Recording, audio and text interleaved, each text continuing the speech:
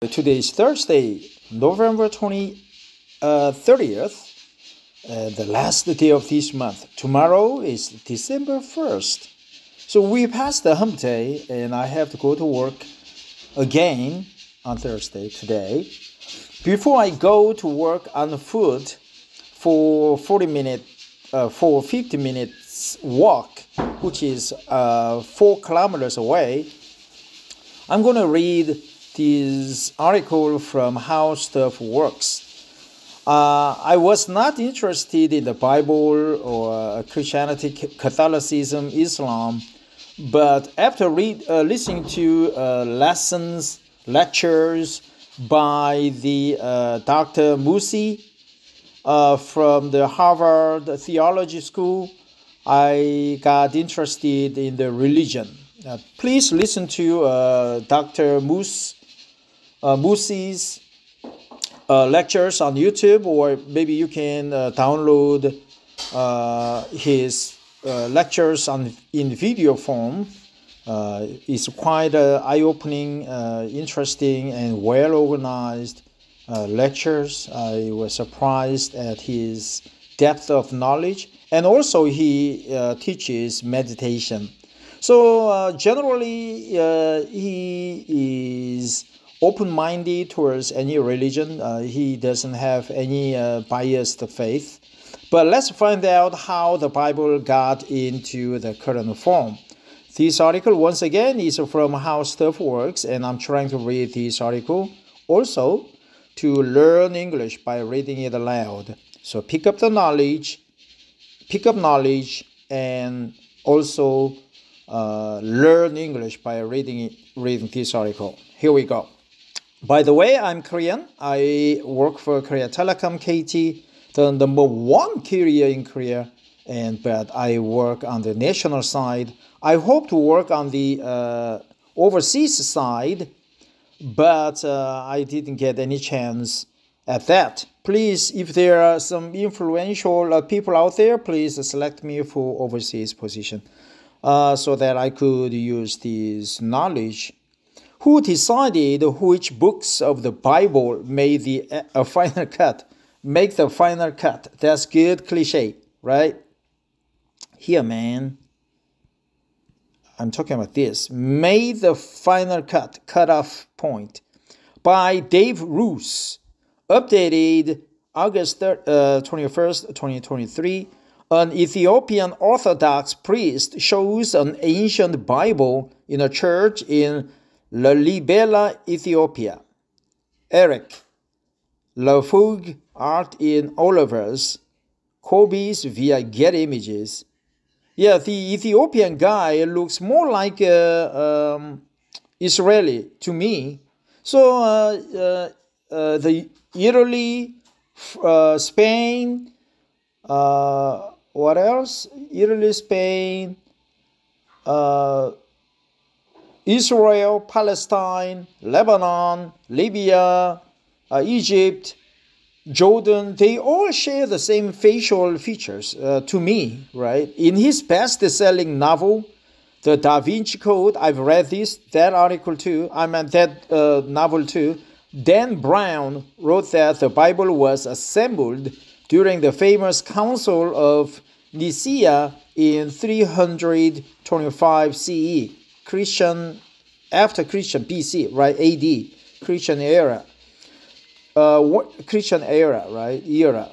When Emperor Constantine and church authorities purportedly banned problematic books that didn't conform to their secret agenda. Except that's not how it really went. The Da Vinci Code was fiction, but Brown was the first to credit the Council of Nicaea with deciding the books of the Bible. Deciding, right? Deciding the books of the Bible. Not deciding on, but deciding the books of the Bible. Voltaire, writing in the 18th century, repeated a centuries-old myth that the Bible was canonized in Nicaea by placing all of the known books on a table, saying a prayer and seeing which illegitimate texts fell to the floor.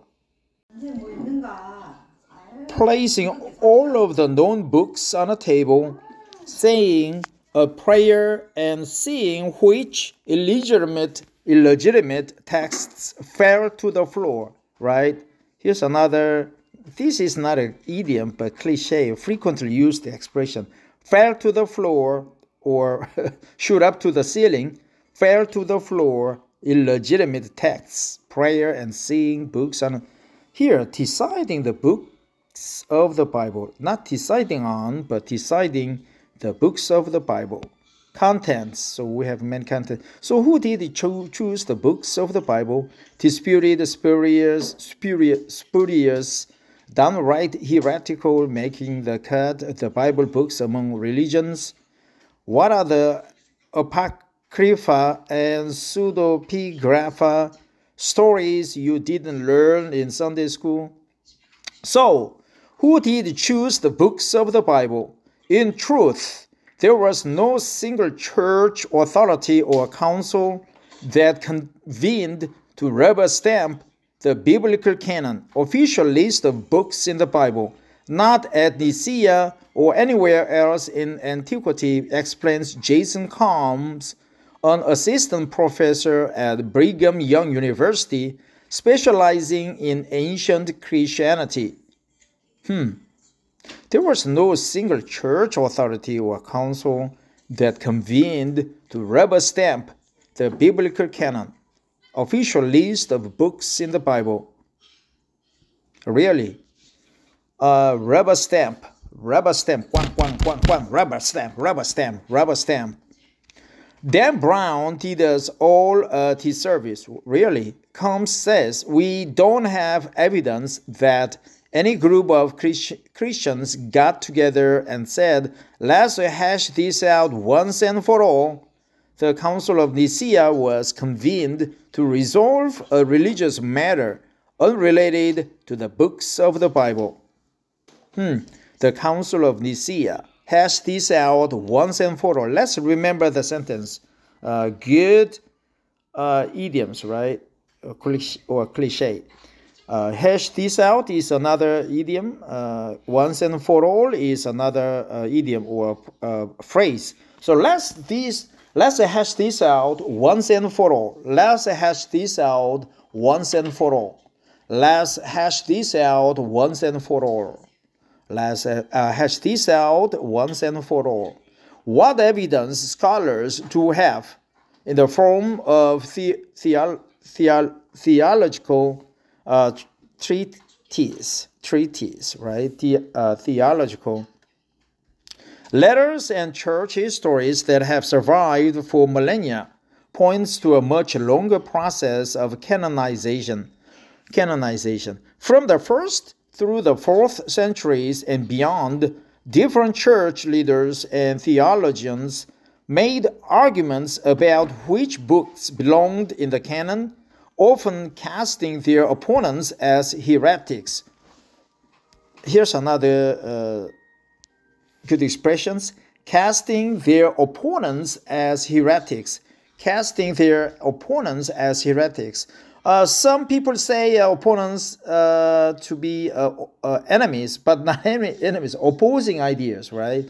Casting their opponents, heretics, theologians, theology, church leader arguments about which book belonged in the canon, right? Points to a longer process of various people wrote the books that make up the Bible over a period of more than 1,000 years, between 1,200 BCE and the 1st century CE. The Bible contains a variety of literary genres, including poetry, history, songs, stories, letters, and prophetic writings. To me, that doesn't sound like a religious. It's more like a pleasure or the living guidance or the day-to-day life. These were originally written on scrolls of parchment as opposed to being encapsulated in books. So we think of them today, parchment on scrolls of parchment, as opposed to being encapsulated in books. Remember, the printing press wasn't invented until 1440, right? 1440. Rare and ancient biblical manuscripts are displayed at the Book of Books exhibition in the Bible Lands Museum in Jerusalem, Israel. Note they are all on scrolls. Uriel, Sinai, Getty Images, so it's protected by the copyright. Over time, the books that were deemed authentic and authoritative by the communities who used them were included in the canon, and the rest were discarded. Although the bulk of that editing work ended in the late 300s, the debate over which books were theologically legit continued until at least the 16th century, when church reformer Martin Luther published his German translation of the Bible. I like the Martin Luther. His story is, to me, quite funny, realistic, and down to earth. And he did a good job demolishing the corrupt Catholicism at the time. So the church reformer Martin Luther published his German translation of the Bible. Here, church reformer is a title, so we don't have an article. But sometimes we do have articles, so that's confusing. As Korean, as a non-native speaker, man. See what I'm saying? See what I'm saying, man? I'm looking for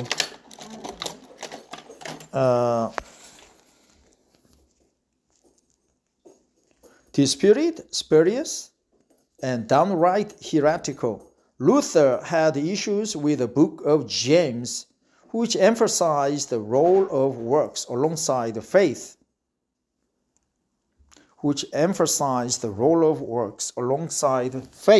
Right? Yeah, works of... So he stuck James and Hebrews in the back of the Bible alongside Jude and Revelation. Really?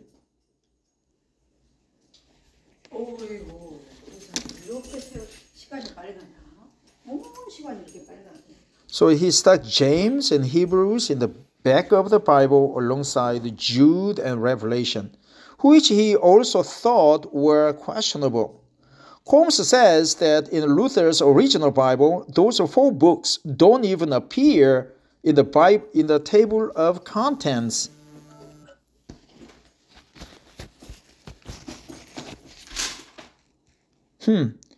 Eusebius was a Christian historian writing in the early 300s who provided one of the early lists of which books were considered legit and which were borderline bogus. Yeah, that was the word I was looking for when it comes to describing or explaining the content of the Bible. Borderline bogus, right? Borderline bogus. Which books were considered legit and which were borderline bogus, man. Borderline bogus. There are some obvious bogus in the Bible then. Eusebius broke his list down into different categories: recognized, disputed, spurious, heretical. Well, let's find out the exact pronunciation. Right, spurious, impromptu, spurious, expanding. Spurious. False, phony, artificial, intended to deceive, archaic, of illegitimate birth, born out of wedlock. False, phony, artificial, bogus. Spurious. Spurious. So the UK and Australia, spurious. Spurious. So that's why I get confused. Spurious or spurious? Spurious, right? Funny. Oh, I forgot about, spurious. I don't know. It sounds like expanding, diverging, man. What is wrong with me? As Beers broke his list down into different categories, recognized, disputed, spurious, and heretical. So 4 categories. Among the recognized were the 4 Gospels: Matthew, Mark, Luke, and John. Matthew, Mark, Luke, and John. Acts and Paul's epistles. Acts and Paul's epistles. What is epistles? Under disputed, so I'll look it up later, right? Because we don't have time. This one, epistles. Under disputed, Eusebius included James and Jude, the same books Luther didn't like, plus a few others that are now considered the canon, like 2 Peter, 2 John, and 3 John. Eusebius' take on the spurious, and heretical categories gives us a glimpse into just how many other texts were in circulation in the 2nd and 3rd century CE. Have you ever heard of the Apocalypse of Peter, the Epistle of Barnabas, or the Gospel of Thomas?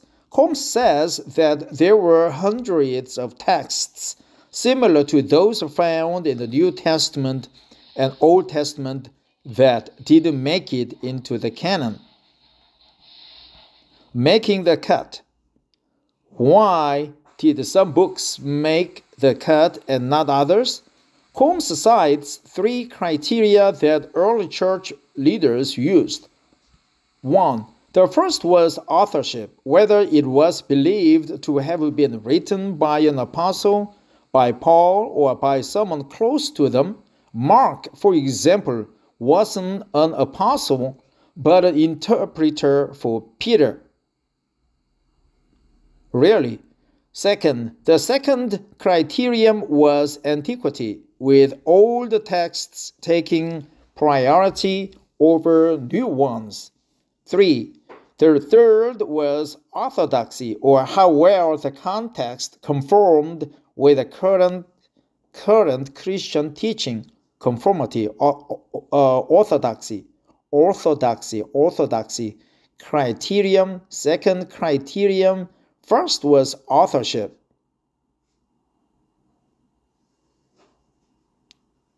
Mark wasn't an apostle, but an interpreter for Peter. Criterion, orthodoxy. That last reason is so interesting, of course, because current Christian teaching changed over hundreds of years, Holmes says. While it's not true to say that a single church council ruled on which books to include in the canon, it's fair to say that over those first few centuries of theological debate, the winners got to decide which books would stay and which had to go. Bible books among religions. The Old Testament is the first part of the Bible, starting with the creation of humankind and delving into the influence of God's judgment, major prophets, minor prophets, the history of ancient Israel, the promised land, and God's relationship with people. This includes Genesis, Judges, Psalms, and wisdom books, and the King David, Moses, Abraham are a few of the key figures. The Jewish faith focuses on the Old Testament, with the Torah compiling Genesis, Exodus, Leviticus, Numbers, and Deuteronomy. The First Testament is the second part. A New Testament is the second part of the Bible, which follows the life of Jesus Christ and features the Holy Spirit, Mary, Joseph, and Matthew. It includes Matthew, Mark, Acts, and Revelation. It's important to mention that not all Christian denominations consider the same books to be canon. Most Protestant Bibles have 66 books, 29 in the Old Testament and 27 in the New Testament. The Roman Catholic Bible has 73 books, including the 7 known as the Apocrypha. So they have different canon, right? Different canon.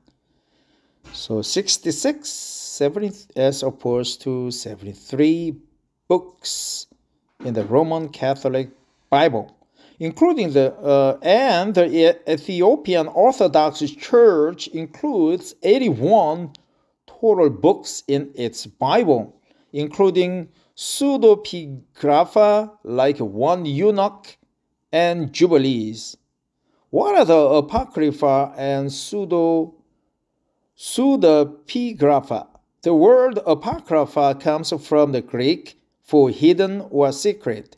It's a little confusing because the word Apocrypha is used in a couple of different ways when talking about books outside of the standard biblical canon. First, there's the category of New Testament Apocrypha, which includes a long list of non-canonical texts written mostly in the 2nd century CE and beyond that pertain to Jesus Christ and his apostles. As Combs says, there are hundreds of these texts, and we don't have written specimens for all of them. Written specimens. Then there's a subset of the Old Testament books that are included in the Roman Catholic Bible. These 7 books, including Tobit, Judith, and 1 and 2 Maccabees, are published between the Old and New Testaments in the Catholic Bible and called the Apocrypha, or sometimes the Deuterocanon, which means second canon. Right? Deuterocanon, second canon. And then there's a third category called pseudepigrapha, from the Greek for false author. This list includes more than 50 texts written between 200 BCE and 200 CE by both Jewish and Christian writers, expanding on stories and characters from the Old Testament. Notable Old Testament pseudepigrapha include 1 eunuch, jubilees, and treatise of Shem. Yep, that's good story, but I will continue to read from these stories you didn't learn in Sunday school because I have to go to work now. Back at my office, I'm resting at a labor union's office for now because there are no people around here and we are about to start today's work. I have like 5 minutes to spare, so I'm going to finish this article starting from where I left off before I came to my office on foot. Stories you didn't learn in Sunday school. Many of the New Testament texts familiar to Christians today are being used authoritatively already in the 2nd century. But different congregations preferred some texts over others and included some texts that didn't appear in the New Testament.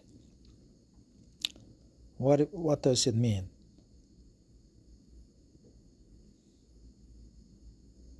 Authoritatively already in the 2nd century, so that's 100 to 199 BCE, but different churches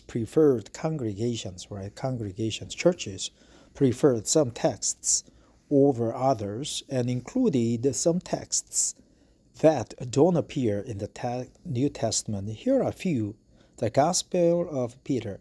Only a fragment of this text was recovered in 1886 in Egypt, but it includes the only narrative account of the resurrected Jesus leaving his tomb. According to Peter's version, two giant angels descended to the tomb and escorted the resurrected Jesus, who was also suddenly gigantic. But the oldest note was that the three figures were followed by a floating cross that could talk. Wow, that's quite a leap of faith, man.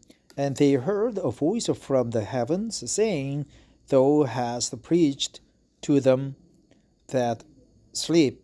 And a response was heard from the cross, "Yeah." I don't know, it's quite comical, it's lackadaisic, I don't know. The Gospel of Mary.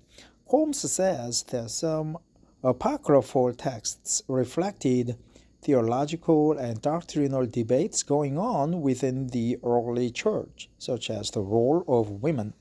In the Gospel of Mary, discovered in the late 19th century, Mary Magdalene is not only referred to as one of Jesus' disciples, but perhaps his favorite one.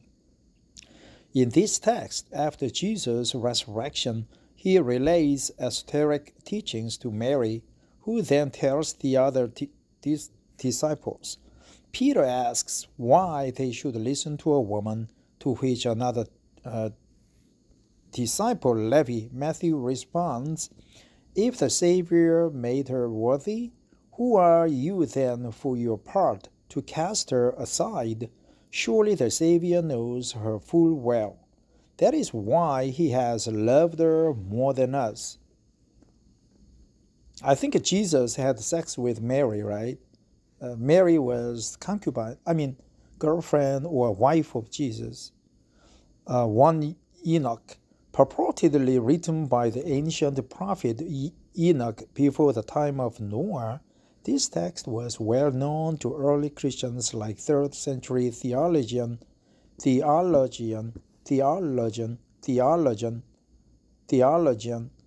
Tertullian, and quoted as authoritative scripture. The text is famous for its description of the watchers, fallen angels mentioned briefly in the Old Testament book of Genesis. These angels lusted after human women. I don't know, so the angels were males, you mean? So male angel and female angel came down to earth to be with them, creating giant offspring. In 1 Enoch, these angels also introduce evil into the world in the form of weapons, magic, and sexy makeup. So sexy makeup is evil? Now that's cool. If you're curious, you can read the English translation of dozens of New Testament Apocrypha and Old Testament Apocrypha online. Did the U.S. president rewrite the Bible? Okay, this one is different. So it's interesting, but judging the context of this article or the Bible itself, I would like to go over the cliches or phrases that I deemed interesting or I judged to be memorized by me. Yep, made the final cut, decided the canon of the Bible, right? Canon is the list of the books.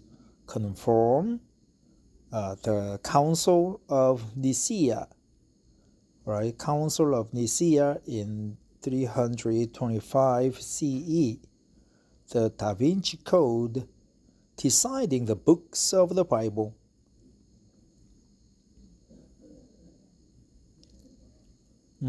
Legit, sounds legit.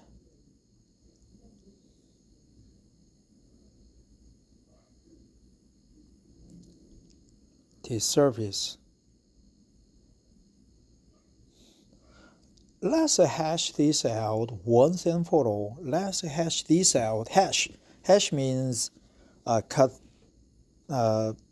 stuff, especially the dust or liquid form or some malleable form like a dough, meat, and you cut it up. You use a very sharp knife and cut it on the surface like a backward / forward / horizontal vertical, so that there would be a lot of traits of the knife cuts. So hash this out means you delve into it, you cut it up, and look into the details and be knowledgeable about the context. Analyze deeply, right? Let's hash this out once and for the one last time. The same thing. One last time, once and for all.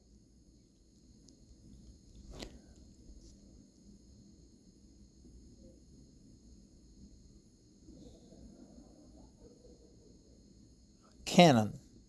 Casting the opponents as heretics. Let's find out the exact pronunciation. Heretics. Heretics. Heretics. Heretics. Heretics. Heretics, not heretic. Heretics. Heretics. Heretics. Heretics, right? Heretic. Epistle. Epistles. Epistle. Epistle. Epistle. Epistle. Epistles. Long formal letter, missive. Epistle. Epistle. Epistle is writing directed or sent to a person or group of people, usually an elegant and formal didactic letter. The epistle genre of letter writing was common in ancient Egypt as a part of the scribal school writing curriculum. The letters in the New Testament from apostles to Christians was usually referred to as epistles. Apostles. Sounds like similar. Apostles to Christians are usually referred to epistles. Those are traditionally attributed to Paul are known as Pauline epistles, and others as Catholic epistles. Epistle. Epistle. Epistle. Epistle. Epistles. Epistle. Epistles. Epistles. Epistles. Epistles. Epistles. Epistles. Epistles. Epistles. Theologian. Theologian. Theologian. Theologian. Theologian. Theologian. Theologian. Theologian. Theologian. Theologian. Theologian. Theologian. Theologian. Theologian. Theologian. Theologian. Theologian. Epistles. Epistles. Epistles. Epistles. Epistles. Theologian. Theologian. Theologian. Theologian. Right? So go back. So we cover 3 words, pronunciations. Scrolls of parchment. Luther. Discarded. Debate continued. Martin Luther published alongside. Questionable in the table of contents. Eusebius.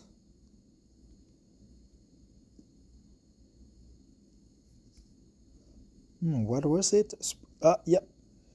Spurious or spurious, insane, funny, or hoax, bogus, borderline bogus, spurious, or spurious, heretic, heretical, heretical, heretical, heretical, heretic, heretic, heretical. Epistle of the Barnabas, the epistle of Barnabas, making the cut. Criterion,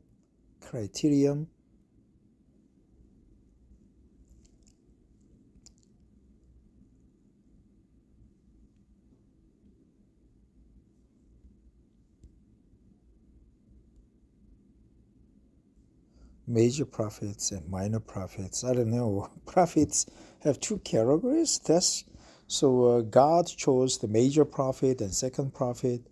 I don't know why he just appointed two classes of prophets. That's absurd to me.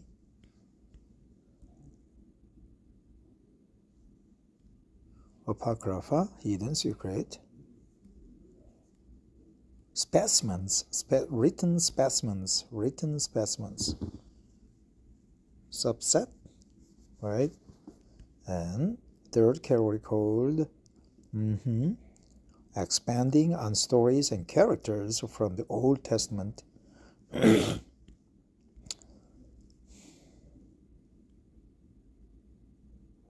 Gospel of Peter.